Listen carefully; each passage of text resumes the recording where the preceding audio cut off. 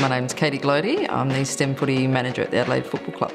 I was a teacher for 15 years in primary and secondary and had a real love for integrating curriculum, and it led me to sort of stumble across a resource from Dr. Ricardo Valerdi in the States, who's doing a similar thing with baseball and STEM over there. And I thought, well, this is a great opportunity to use AFL in the same context. So the STEM Footy curriculum is linked directly to ACARA. Over 25% of the Year 7 science and maths standards are covered off in the STEM Footy unit. It's over 5 units, and it could be over a whole term, or schools, some are adopting that they'll do it in a week focus, like Loretto did. Some schools are doing it over 3 or 4 weeks, and some are just doing it a couple of lessons a week. So it's really, it's able to adapt to the needs of the school, and they can implement it the best way they see fit. I've always been interested in following a STEM path, particularly in maths or science. And I just feel as though that the STEM Footy program has really helped me to become more motivated to follow something in that career path. The program came about from an opportunity at the Adelaide Football Club and a Data to Decision CRC company were able to collaborate together along with the Adelaide Crows Children's Foundation and develop a fund to be able to give me the resources and time to write the program. So I think that's really a big step from all 3 of those companies taking a leap, and we're starting to see some really great results.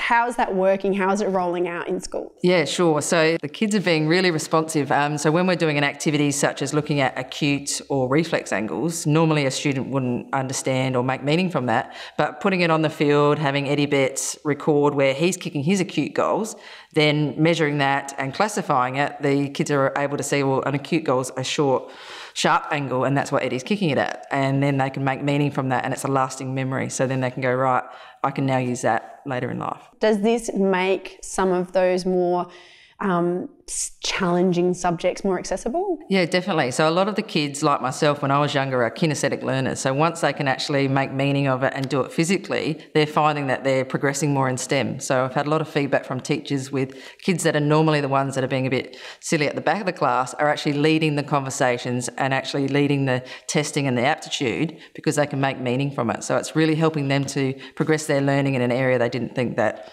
was possible. This wouldn't be my first thought that STEM would be behind, but trajectory, it's like I never even knew that was a thing before this project, but yeah, it's taught me a lot, and now I know a lot more and can bring more to my classwork and everything. So there is definitely that data analysis. It's not just about going and kicking the footies around. Yeah, sure. So it can be all inclusive for even the kids that aren't involved in AFL.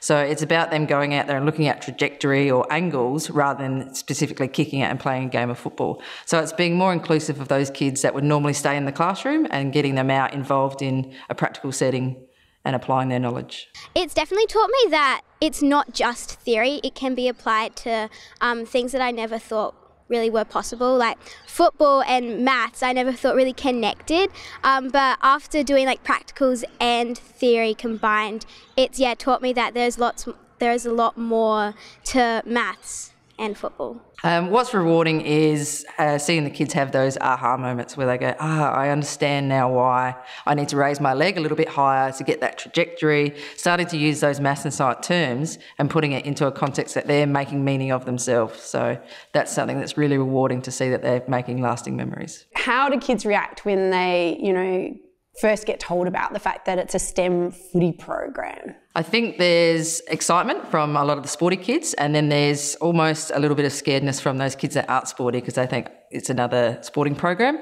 But once they get going and realise that it's about applying their knowledge and skills and STEM activities and them having the chance to take control of their learning, it seems to really bond quite well between both types of students, and then they work together and progress. It's fantastic. I guess being less athletic, I never really thought that football or sport could be something that, like a career path that I could go into, and with like STEM.